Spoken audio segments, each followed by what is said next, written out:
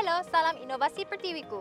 Pelbagai inisiatif dan projek sedang rancak dijalankan dalam usaha untuk mentransformasikan ekonomi negeri ke ekonomi digital, dan salah satu tonggak utama dasar ekonomi digital negeri Sarawak adalah untuk mewujudkan bandar-bandar pintar.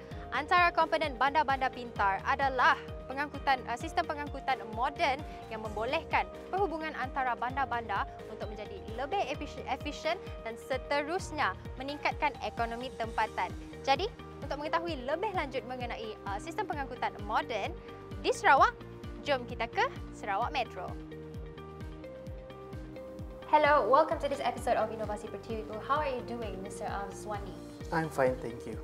Okay, that's great. Before we begin, can you please share with us on the establishment of Sarawak Metro? Sarawak Metro was incorporated in February 2018, which is a wholly subsidiary of Sarawak Economic Development Corporation. SEDC? Yes. The objective of this company is to undertake the Kuching Urban Transportation System, which is one of the initiatives by the state government of Sarawak. And it is also proposed for Sarawak Metro to become the asset owner and the operator of the Kuching Urban Transportation System rolling stock, which is include the ART and the hydrogen fuel cell buses. Now, for those of us who not know, maybe you can explain what is the Kuching Urban Transportation System, also known as KUTS, about.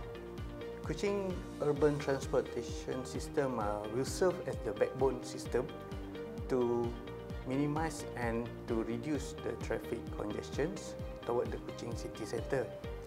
At the heart of the KUTS project, there is an automated rapid transit system, which is the ART, and also supported by the hydrogen fuel cell feeder bus. It is one of the initiatives towards the Sarawak digital economy roadmap. I see. Okay, I was made to understand that these projects, they'll be applying intelligent system as well as integrated database. Yes. Can you explain more about that? The ART will be not only the first in Sarawak, but it will be the first system in the world that powered by hydrogen fuel cell, and also it will run on virtual tracks and on its own dedicated lane. Now, talking about Kuching Urban Transportation System, KUTS, what is the expected outcomes from these projects beside solving the traffic congestion problems in Kuching urban areas? Okay, for KUTS, we are looking at 4 main factors, which is mobility and connectivity for the first one. The second one will be economic opportunities.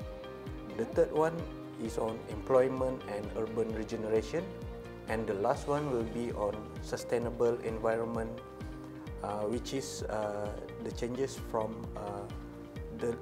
towards the low carbon urban transportation, which is the use of hydrogen fuel cell vehicle.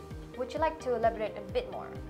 Okay, for the first factors is to reduce traffic congestions in the greater Kuching area, and for the second factor is to create more economic activities, which is we try to link the dense residential areas to the business and commercial districts, and also to the tourist hotspots, and also to the essential service areas. And also for the third one, actually, this project will provide more numerous benefits for the people of Kuching through all stages of the project, from the pre-construction to the construction and its operation in the future. The project will able to generate significant employment and also business opportunities in the pre-construction and the construction stages. Since that this project will be the largest infrastructure project in Kuching, we hope that it will create the demand for many other support services and it will serve to generate multiplier effects in the locals and the regional economy. Indeed. How about the environment sustainability? For the environment, we are moving towards the greener technology, which is hydrogen fuel cell, which is much better than the current combustion engine. So we can ensure that we will have a more cleaner environment for Kuching in tandem with the Sarawak hydrogen roadmap. Yeah. So do you think that this will be aligned with the state government initiative to go towards digital economy? Yes. We also try to propose in the future during the operational stage to utilize the e-wallet payments such as Sarawak Pay and other platforms. So it is in tandem with the Sarawak digital economy.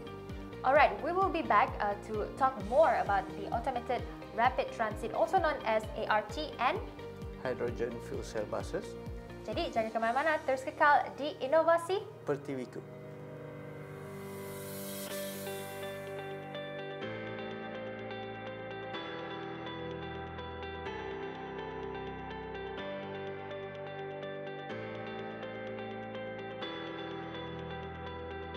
Hello, kembali lagi dalam rancangan Inovasi Pertiwiku, dan sekarang kita ada Miss Alice yang merupakan salah seorang project manager di KUTS, iaitu Kuching Urban Transportation System. Hi Miss Alice, how are you? Hi Michelle, I'm good.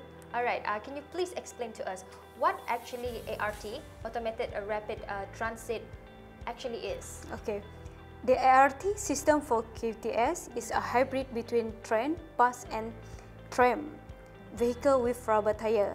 And these ART are equipped with optical guidance sensor, intelligent navigation and communication system. And this ART vehicle is powered by hydrogen fuel cell and run on dedicated lane.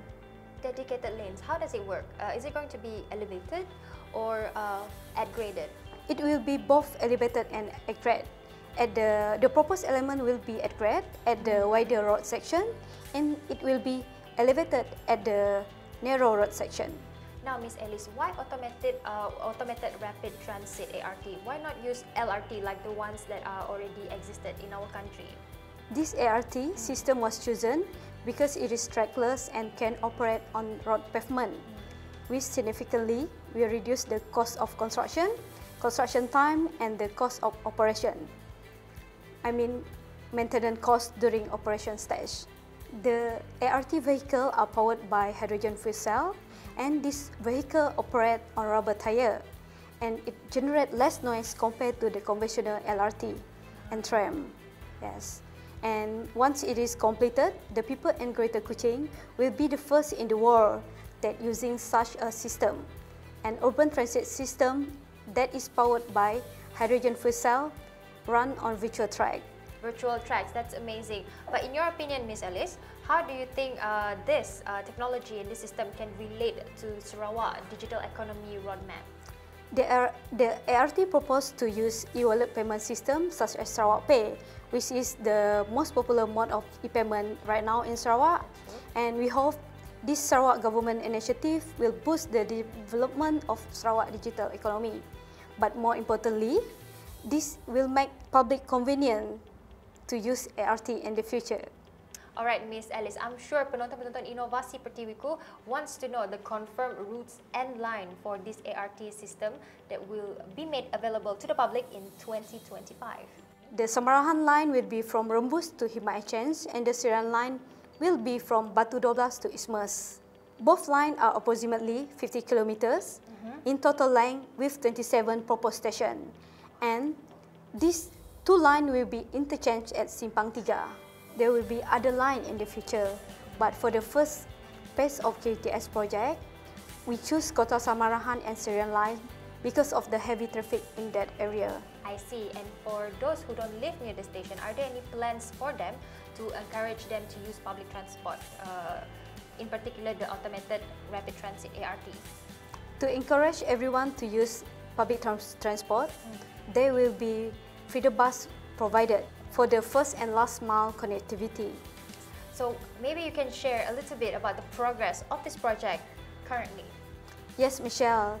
The feasibility studies for this QTS has been completed in 2018, and this year, July, the Environmental, Social and Heritage Impact Assessment for QTS project has been started. The operation will be stages, and the first stage of operation service to be commenced in 2025.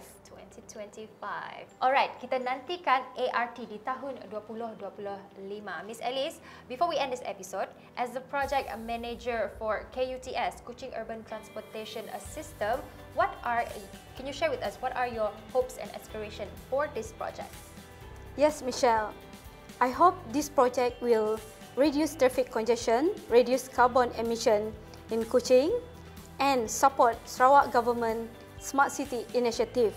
And lastly, I hope that public and community will support this project. Kita sudah sampai di akhir rancangan dan di penghujung musim pertama untuk Inovasi Pertiwiku. Dalam 13 episod musim ini, kita telah menyentuh pelbagai perkembangan mengenai inovasi di negeri Sarawak seperti bidang STEM, pertanian pintar, pembangunan aplikasi dan juga Bandar Pintar. Semoga topik-topik yang telah dikongsi sedikit sebanyak dapat membantu untuk merealisasikan agenda ekonomi digital dan membentuk masyarakat yang selari dengan revolusi industri 4.0. Sehingga kita bertemu lagi pada musim hadapan, saya Michelle Lungan, salam Inovasi Pertiwiku.